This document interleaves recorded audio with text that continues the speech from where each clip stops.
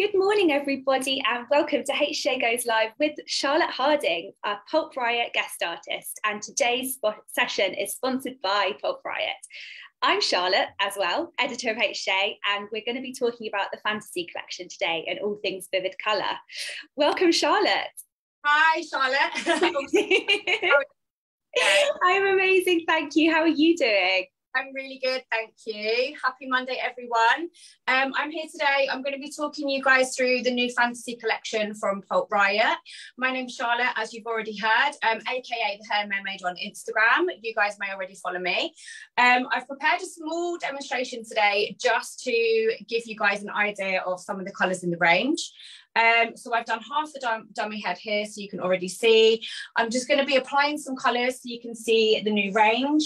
I have played around with them. Some of them I've used straight out of the tube without diluting them. Through the front here, I've also created a different shade. You can pastelise them. Some of you may already know this. So basically in the range, there's 4 colours. I'm actually using 3. This is my 3 favourites. In the new range, it is the fantasy collection. There is a red, which is Pyro, which you can see here. You've also got Sorcery, which is like a really indigo-y, inky blue purple, which I absolutely love, obviously. I was going to say, is that modelled by yourself? I haven't used it on myself yet, but that's my next thing. Next one, yeah. Yeah. Also Guardian, which is a really, really nice green. It's almost slightly yellowy green. It's really, really nice. And then Elixir, which is the new purple shade. So I've used 3 of the shades. I've used Elixir, Guardian and Sorcery. This is actually a really good tool for those of you that haven't seen this before. This is something that we use when we're choosing our colours. It's called Paint by Numbers. We use a paper shade chart, actually. It's more sustainable, but it's also easier for the client, because with these colours, you're not just going to get the colour that you see, the colour that comes out of the tube on every single person's head is going to come out completely differently. So this is why the paper is brilliant, because you can show your clients how the colour is going to turn out. You've got ranging from a base 7, 8, 9, 10, so they can get more of an idea of how it's going to look on the hair. So yeah, I'll start with my demo, and if there's any questions, obviously just feel free to pop through. And how would you kind of describe the fantasy collection if you had to kind of sum it up in? Oh my god, this is one of my favorite collections. It's everything that I love. Pyro just reminds me of like a really fiery dragon. You've got like sorcery, fairies, kind of potions, lotions. It's very kind of the whole fantasy thing, really. Yeah, I just love it.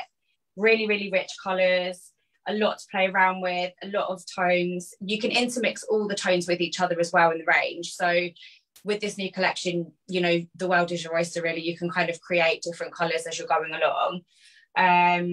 But yeah, I love it. It's really good. The colours are so bold, they're so pigmented.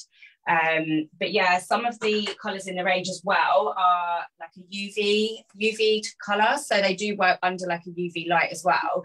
So, which I have done here. I've just mixed a tiny little dot of that in with the Elixir, and it's just made like the most vibrant limey greeny yellow. So if anybody was going to a festival, anything like that, that would be amazing, because it just glows underneath the UV light. Love that. At the root here, I'm starting on the back sections because I've used the darker colours first. So my sections have actually gone on a diagonal. It's something that I do normally like to do, because depending on how the client wears their hair, you get a different effect showing through. So I do quite a lot of retro styles as well. So like if people wanted to do like victory rolls and things like that, when you roll that up, you're going to see all the colours coming through. Nice. So I'm going to start at the back. What I've done is I've used Sorcery on the root and then Elixir on the ends. So you're getting more of a melted effect. And then you've got the green coming through here. So I'm going to start first of all with the darker colours at the back and just work my way forwards. So applying on the root. And I think for those of you that haven't really done many vivid colours before, I think sometimes it's quite scary to stylists that haven't used them before. But if you think about it in a way, almost as if you're applying a tint. So this is almost a little bit like the way I would potentially do like a root smudge, or like the beginnings of if you were doing a really soft kind of balayage, like you're just applying the root first, and then once you get that all on, the other colours are smudging through to the ends. The consistency of the product is really, really creamy, so it does work very well. It blends in very well to the hair. We always apply to dry hair. With the semi-permanents, they do contain natural ingredients. They've got one of the main ingredients is quinoa, so this is a natural protein, and this does help to even out the porosity of the hair as well, which is particularly handy, especially because a lot of the Pulp Riot semis work better on pre-lightened hair. So obviously when somebody's had their hair bleached, sometimes that can mess with the porosity. So with the quinoa in there, that does help to balance that all out, and it gives a really even colour result. So the hair actually ends up feeling very soft, very nourished. Once you've actually put the colour on, sometimes the hair can actually feel better than before you started.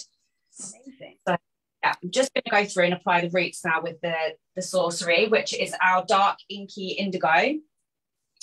And yeah, just continue on through, and then I'll be popping the elixir on the ends. So aside from this kind of style and placement, are there any other ways that you're enjoying using the fantasy collection? Yeah, you can use them so many ways. I actually have been experimenting with pastelsizing them as well, which is a really nice way to introduce clients to colour if they haven't had vivid shades before. Especially ones that maybe they have a job where they're not really sort of able to have bright colours. There's been a lot of people obviously going to festivals at the moment and things like that. And I think to be able to pastelise something, for example, the elixir, which is the purple, pastelise that down. We have a clear, so you can pastelise that down. Once it's on the hair, it is like the most beautiful, soft, kind of like lilac-y violet. So pretty. And then the client can go to the festival, have the hair like that for the weekend, and then if they need to, they can come back and have it removed. So we have a colour remover called Blank Canvas. I'm not sure if anybody watching has ever used that. To this day, it still absolutely blows my mind. It is an absolute game changer, and it just gives clients so many options to be able to play around with, and then they don't have to worry when they go back to work. They can come and get that completely removed, and that will take you completely back to the blonde that you started with. And how long does that process take, or is it dependent on every client? It does depend on each client, but it's very, very quick. Now, the thing with blank canvas is you do need to work quite quickly with it. It does actually work very, very fast. So you can leave it on the hair for up to half an hour. I recently removed a pink from one of my clients' hair for that reason, because she needed to go back to work. And she came in and it was still quite vibrant, actually. We used quite a dark pink. There's actually a video up on my Instagram, I think, of that, if anyone wants to check it out.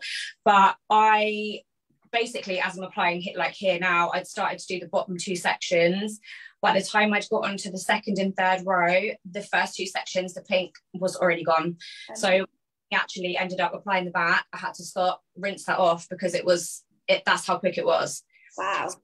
You can use it. You can leave it on to develop for up to 30 minutes. And sometimes you may need to do that, especially for the darker shades. But the more pastel the shade, honestly, it will be probably seconds. It will be minutes that colour will come out of the hair. So it just makes it a bit more, I think it just makes clients have a lot more options, really. And the ones that maybe were a little bit apprehensive to try things before, I think it gives them the option to try it without the worry that they then can't take it out if they don't like it or if they want to have a change. So kind of new innovation and kind of colours like Pulp Riot has brought out with the fantasy collection. Yeah. Why are they so integral to artists like yourself? I think it's really important. I think the more colour choices, the better. I think it gives us a chance to play around. One of the main things that I love about Pulp Riot is that every single colour in the semi-permanents is intermixable. So it really gives you the freedom to, I mean, you can just make your own shade. A lot of my clients, they have custom colours. I have to make sure I write them all down, because sometimes when you're making it, if you don't write it down, they're like, I loved that. What was it last time? You have to remember. Do you have a system for writing it down? Just any kind of tips for colourists? A pen and a paper. Yeah, old school. just have to make sure that I remember.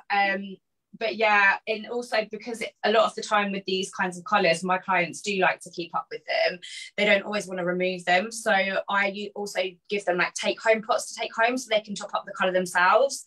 Or you can mix it in with your conditioner at home and then it just deposits a little bit of the pigment as you're going through. Anything to kind of make it last longer really, because they do fade over time, depending on how much you wash it, what you're washing it in. I normally say to wash in cold water, which, although at the moment that's quite nice. I must admit, my cold hair wash when it was 40 degrees was perfect. Yeah. But yeah, it really depends on how long the client wants it to last for. But yeah, you can top the colours up at home. If you have a colour that's easy, obviously if you have like lots of different rainbow colours or something like that, that's going to be a lot harder. But for something like this, particularly on these ends, which are going to be purple, you can just run that through at home. So yeah, I think it just gives people a lot more option.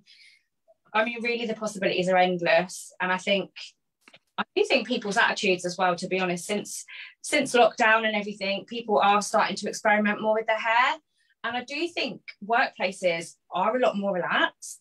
I think, yeah, people seem to be really into it now. And I just think anything goes. And I think that's great because, to be honest, there used to be a bit of a stigma around people potentially wandering around with brightly coloured hair, like, oh, they must be in a rock band, or oh, look at them with their bright coloured hair. Now I'm just like, doesn't matter. Anyone can have whatever they want. And I think that's brilliant. Yeah. I think we were talking a little bit earlier before we went live about a report that had been done by L'Oreal, and it was a Salon and Consumer report in 2021, and it showed 36% of clients want to experiment with vivid colours. And you know, for the reasons that you just said, it's because attitudes have changed. Like, it's no longer a sign of, you know, you don't just have to be in a creative industry to rock a bright colour. And do you think the pandemic has kind of accelerated that with, you know, people working from home and different kind of work-life balance? Yeah, I actually do. I think in some ways it's kind of really helped it. I think, just get my little towel, just a quick reminder, wipe your hands in between, guys. The colours don't smudge into each other, but obviously when you're doing a blend, you need to keep it clean. So yeah, always have a towel handy. Yeah, I do think that's really, really helped, actually. It's interesting. It's definitely interesting. I mean, I have a really wide range of clientele, and I think it used to be maybe a younger crowd that would be like, oh, can I have some pink or can I have some green or something? I mean, I've got clients now, one of my ladies is in her late 60s, and now every time she comes in, she's like, oh, what can we do? Can I have rainbows at the front? I don't know. It's just made everybody kind of just be like, why not? Like, I can just have what I want. Yeah. I'm going to pop the purple through the ends now, so you can see that's the darker inky kind of blue purple at the top there, which is Sorcery. Now the colours are very, very pliable, they're very creamy, so you can see here I'm just smudging that blue down with my hands, and then you can apply that purple straight over the top, and then it's very, you can see they merge together extremely well. And with these colours, what you won't get is, you'll never get, I could be blending through here, I could be blending through a black into a orange, and when you merge that together, you're not going to get that kind of muddy join. That's the other thing that I really like with this brand. You don't get that. You get a seamless blend. You don't get kind of like a strange color in the middle sometimes, which again just gives you so much more freedom to play around. You can kind of mix colors together that ordinarily you wouldn't necessarily mix together. So yeah, that's always a good one to know as well. You don't have to have the worry about blending the colours together. You're not going to get any kind of strange tones in the middle. And also, whilst we're on that subject, when you're washing off as well, you don't have to worry about the colours bleeding into each other. You get a completely clear rinse, which again, a bit like blank canvas, blows my mind.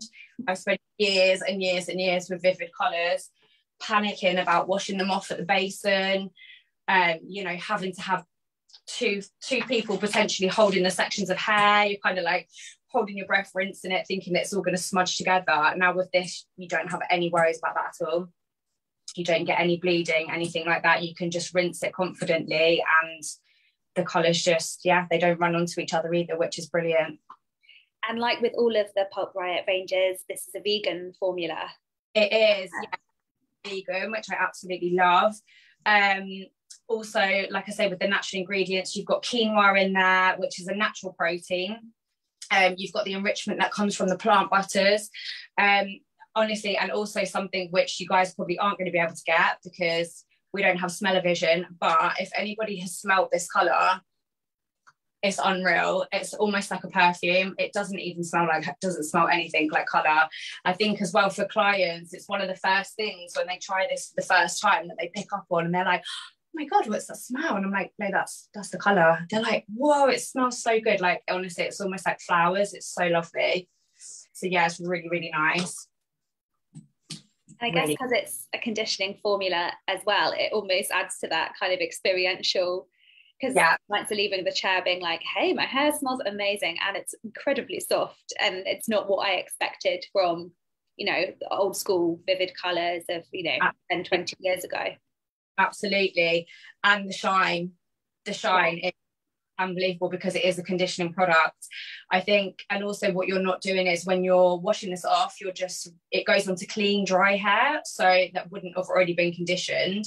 So when you rinse it off, you're not shampooing, which again, clients are like, oh, aren't you gonna wash it out? And it's like, no, like, you know, the hair, it encapsulates in the hair, so actually the colour is absorbed into the hair, and that's why when you rinse it off, you get the clear rinse because the pigments have actually been encapsulated within the hair. So sometimes when you develop this, you can develop it between 20 to 40 minutes. If I've got the time, I always like to do it for 40 minutes because, to be honest, you're going to get the longest out of it. After 5 minutes of application, you're going to get a true tone. So if you wanted to do a little strand test in the salon, after 5 minutes, that tone would be as it would be after 40 minutes. It's just obviously it wouldn't last that long.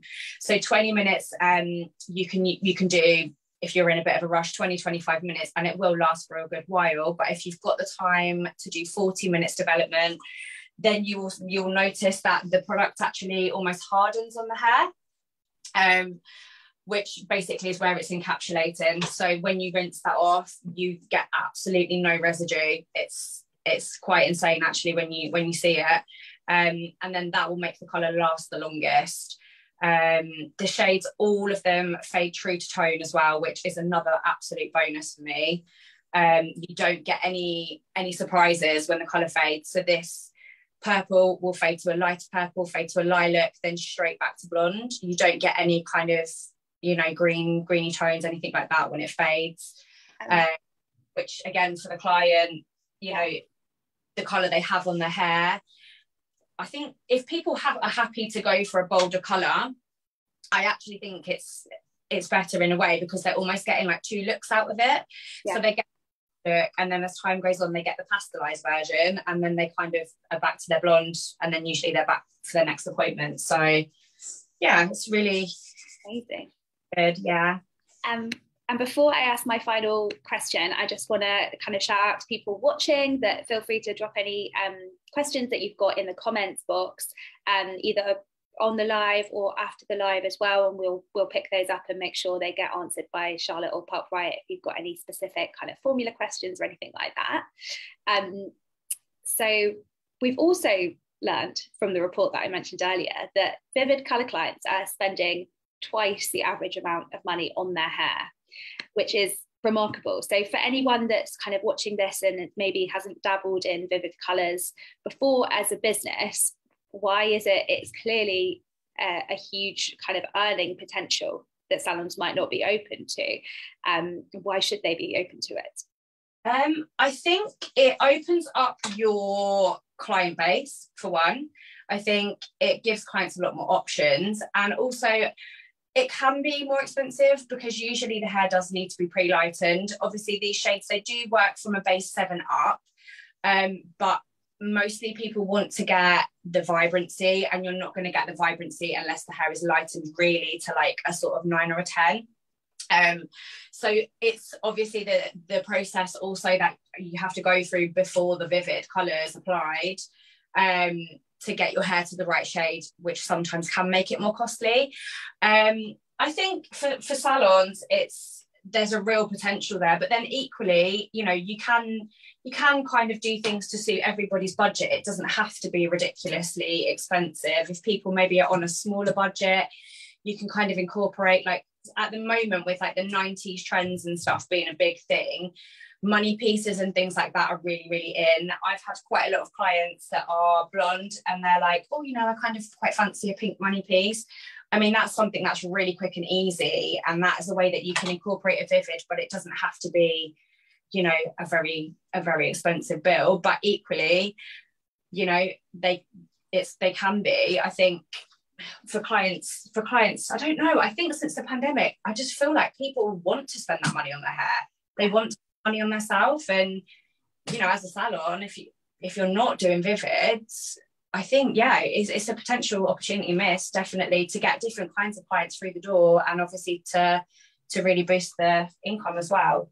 And I guess with the clients who are spending kind of more on vivid colour, they're also being inspired by the artists themselves from what, you know, you put out on social media, or there's new collections such as the fantasy collection, and you're like, oh my God, look at these new shades you could try. So I guess it becomes more of a relationship builder as well, because you want to be adventurous with your client and they want to mix it up and try new things. And like you said, with the kind of color removing innovations that you've got, they really, like, the whole color world is their oyster. They can try whatever shades. Absolutely. Really interactive actually when you're in the salon with the clients, and I don't know, my clients seem to really, really like it. They can get involved.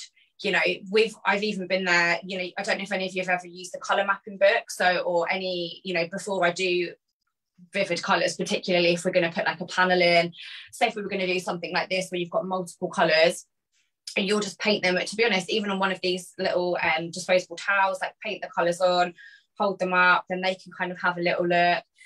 If certain colour, they're like, oh, do you know what, I really like that green, but I would actually prefer it if it was a bit more yellowy, then we can literally completely make the colour, and they can get involved, and they really like that actually. It's kind of like it's like an art session. Like, they want to get involved, but I think that's really good. It just makes the experience completely different for them to like just popping in and getting your roots done. It is actually, it's nice for that, you know, it's a completely different experience really. So do you want to give us a kind of recap of what you've done today so far as we kind of wrap up the session? Worries. So I haven't quite made it through all the application, but my client here's got quite a lot of hair. So underneath here, what I've done is the finished look. So I've used 3 of the colours from the new fantasy collection, 3 of my favourites. So you've got Sorcery through the top here, blending into Elixir through to the ends. You've got Guardian, which is the greeny, I don't want to say lime because it's not lime, but it's just obviously so pigmented. It's just like like a greeny yellow. And then underneath here, I had to play around yesterday, and this just is the perfect example here. If I just section this hair off and show you guys, I actually created a different colour. Now this is a perfect example of the kind of stuff that we do in the salon. So can you see through here on the money piece? That light colour, it doesn't quite pick up on camera, is actually quite a minty green, and the lighter, more kind of pastel-y purple, I don't know if you guys can see through the end there. So that's still using only those 3 shades. Wow. I used the clear. We do have a clear, so when you want to dilute the colours, you can use a clear. So I actually used clear. Now in this mint green shade here, would you believe that all of these dark colours, including that green, every single one of those colours mixed with clear has made that colour. Cool. So almost like a very, very soft greeny grey. In life, it does actually look more mint green. It's a shame the camera's not quite picking up the greeniness, but and then through the ends here, I've just diluted the purple, the Elixir with clear. So that just shows you here, if I bring up some of the darker ends, where are we?